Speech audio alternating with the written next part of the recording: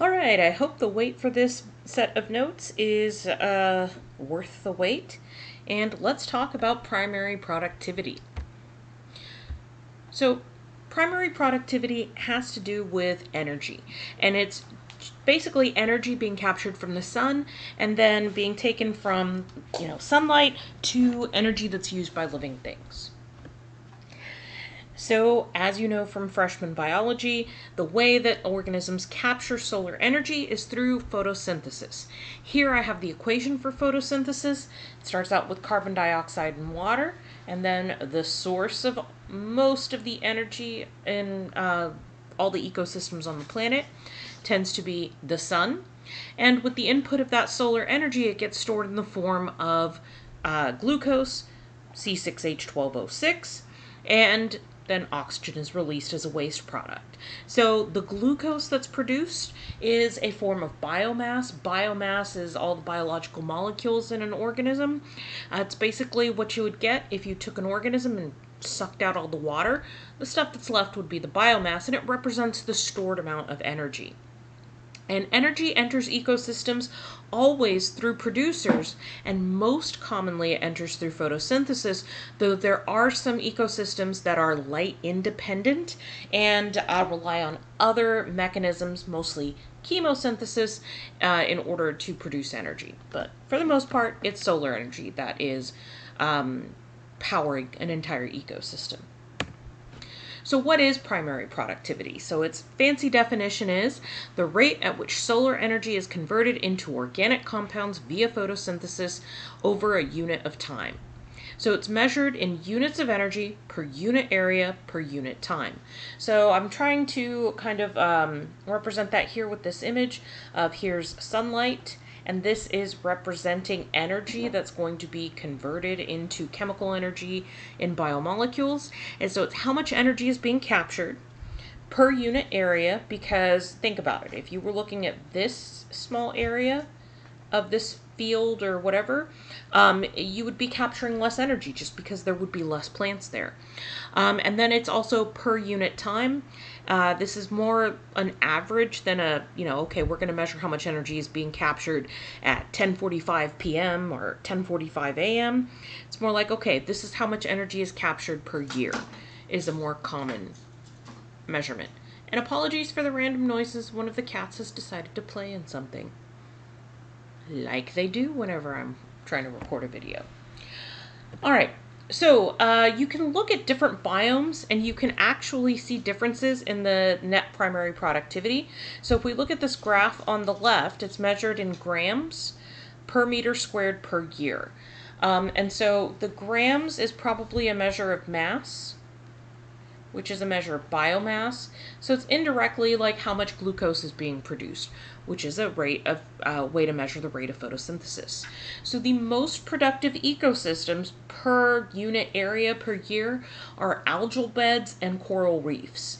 That's an aquatic ecosystem, obviously, and the most productive a terrestrial ecosystem is a tropical rainforest, which is probably pretty easy to realize. There's a lot of plant and animal life in tropical rainforests. They tend to get the most direct sunlight, the largest amounts of sunlight, constant sunlight throughout the year, and so they're going to be pretty productive.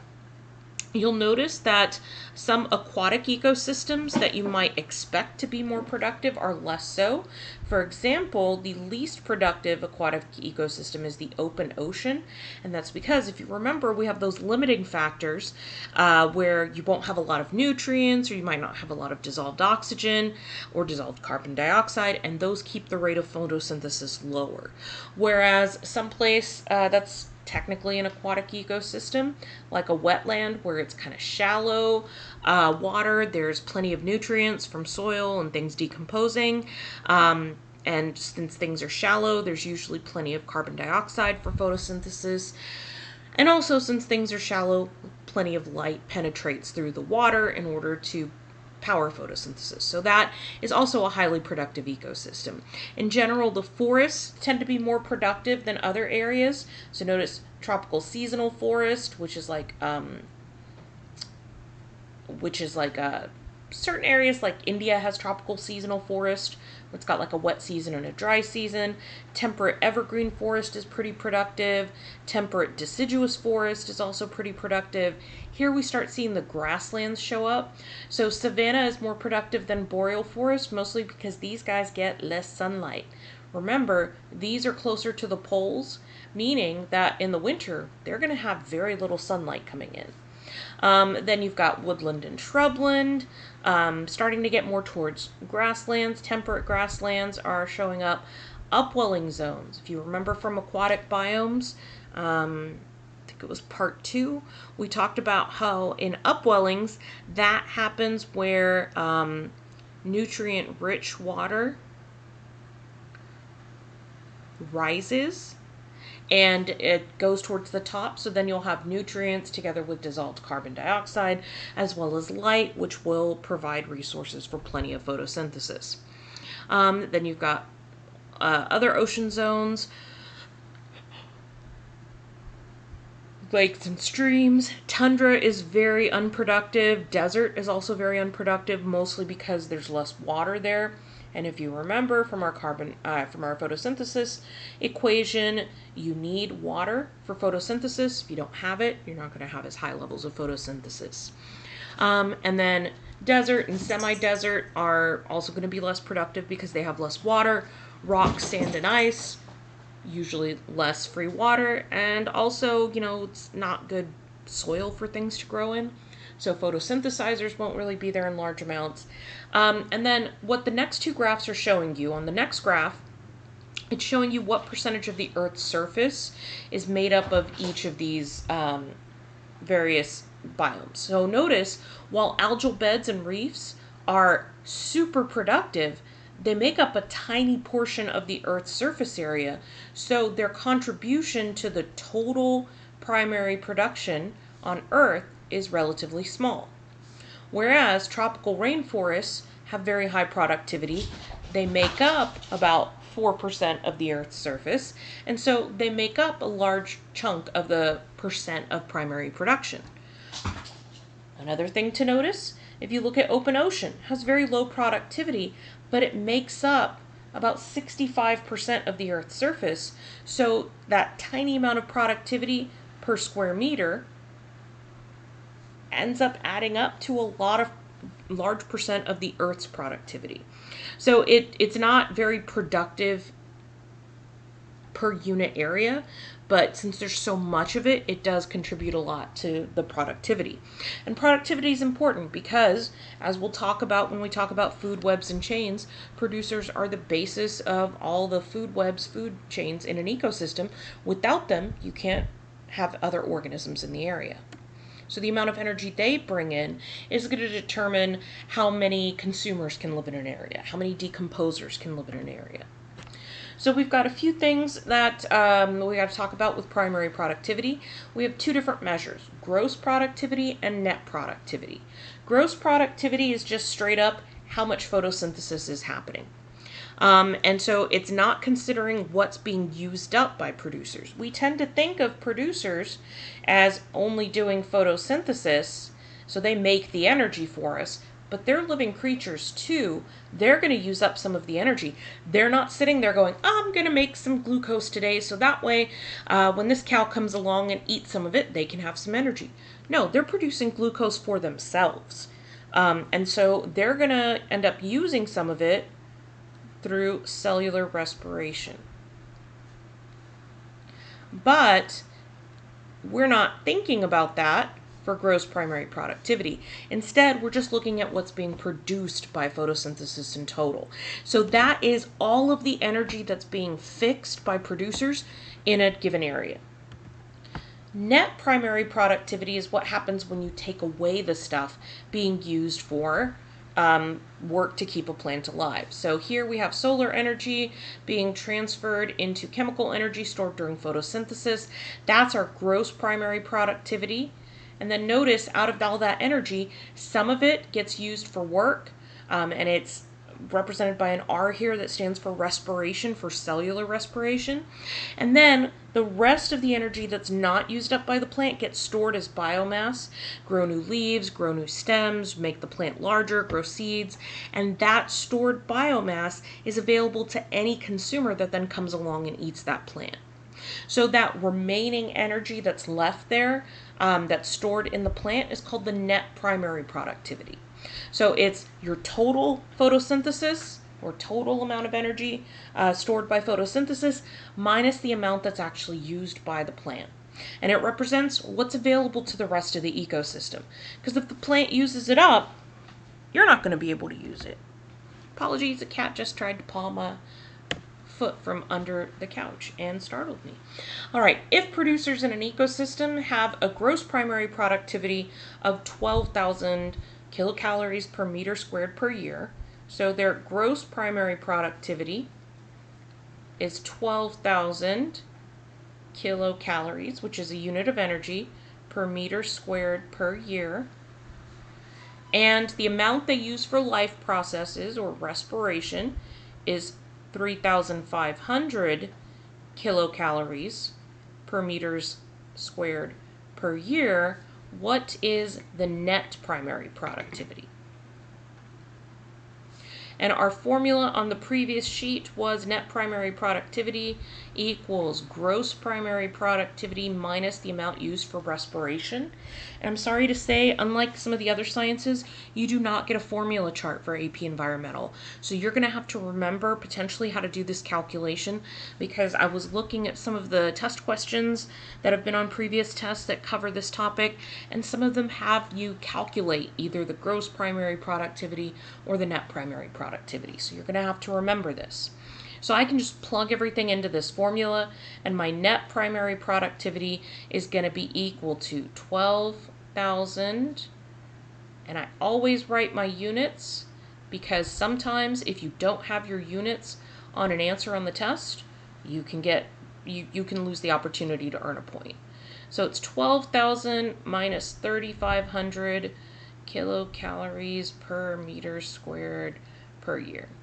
I know I ran out of space. So what's 12,000 minus 3,500? That is going to be 8,500 kilocalories per meter squared per year. So that's how much is stored in that ecosystem and is available for consumers to eat. If you have something that, let's say there's a particularly cloudy year, and I'm going to do this in a different color so it's apparent. Let's say there's a particularly cloudy year. A lot less sunlight's getting down, and so we see that instead of 10,000 kilocalories per year, instead of 12,000, we're going to have 10,000 kilocalories per meter squared per year.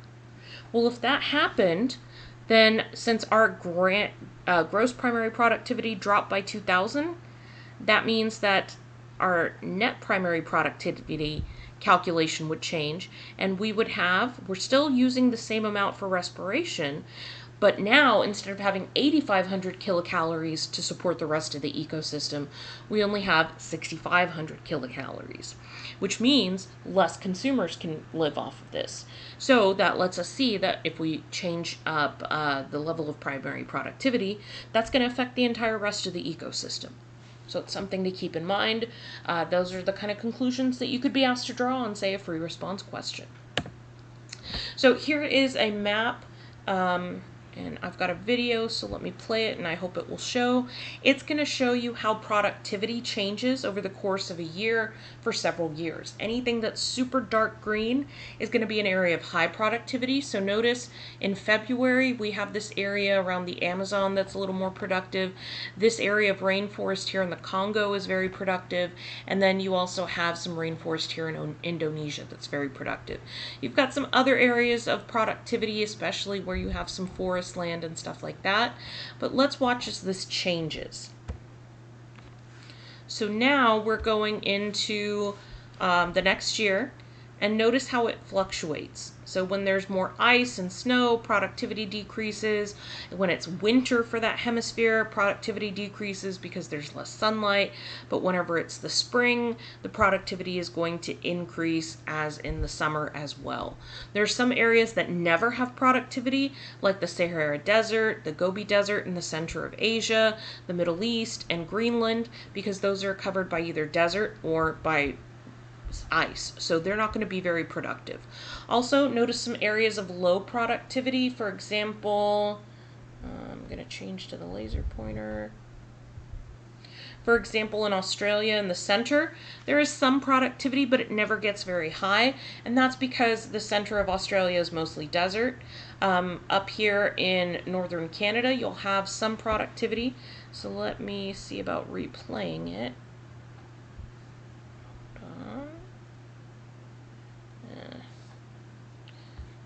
There we go. Let's see if we can replay it. All right. So notice that you do have productivity in the summer in the northern hemisphere in these really far northern latitudes. That's because when the spring comes, there's a temporary thawing, and there is a huge increase in the amount of productivity. But that's going to disappear in the winter because things are going to get snowed on, it's going to be too cold, and so you're going to have that decrease in productivity as well.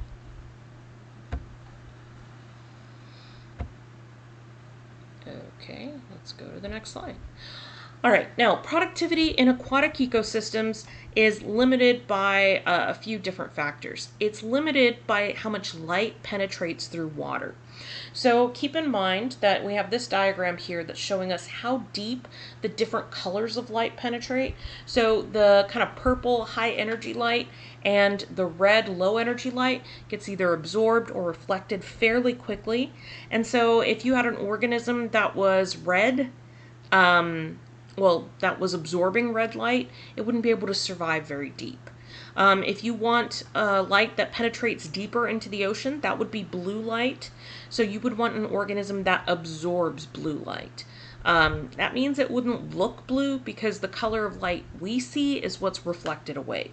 So any photosynthesizers that are living in water have to adapt to decreased amounts of visible light, especially the deeper you go.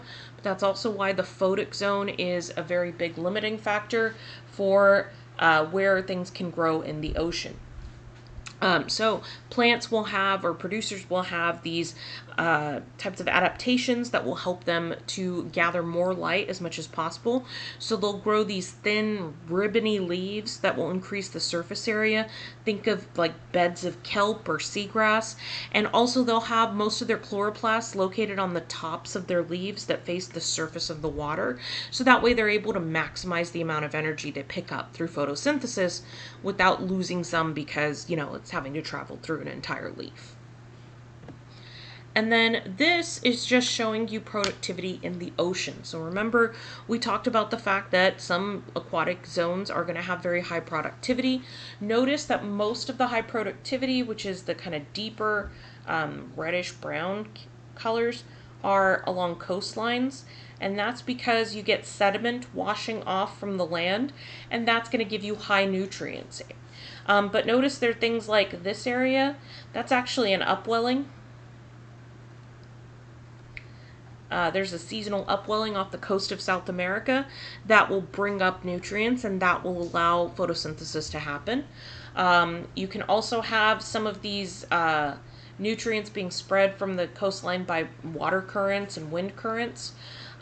Anything that's a shallow area like a continental shelf is also probably going to have higher productivity. But notice there are these areas of lower productivity out here in the open ocean. There is like less to no nutrients. So you're not going to have a lot of producers out here. Same thing in this belt of water around Antarctica. You're going to have less nutrients because you don't have a lot of soil and sediment washing into the water from Antarctica since it's covered in ice. And so you don't have a lot of nutrients there unless there's some sort of upwelling happening, bringing it up from the bottom of the ocean. And so that's going to limit the amount of photosynthesis you have happen. So after producers convert solar energy into chemical energy, then once they store it in their body as biomass, consumers come along and we get that energy by eating it. And we're going to talk in a lot more detail about that when we talk about food chains and food webs, and also energy transfer and ecosystems. So with no further ado, Tree Me says, have a good day.